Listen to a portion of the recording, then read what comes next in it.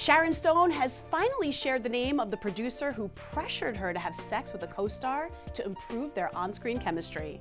On the Louis Theroux podcast, she revealed that Robert Evans was the executive who pushed her to get intimate with Billy Baldwin while filming their 1993 movie, Sliver. And he's running around his office in his sunglasses, explaining to me that he slept with Ava Gardner and I should sleep with Billy Baldwin.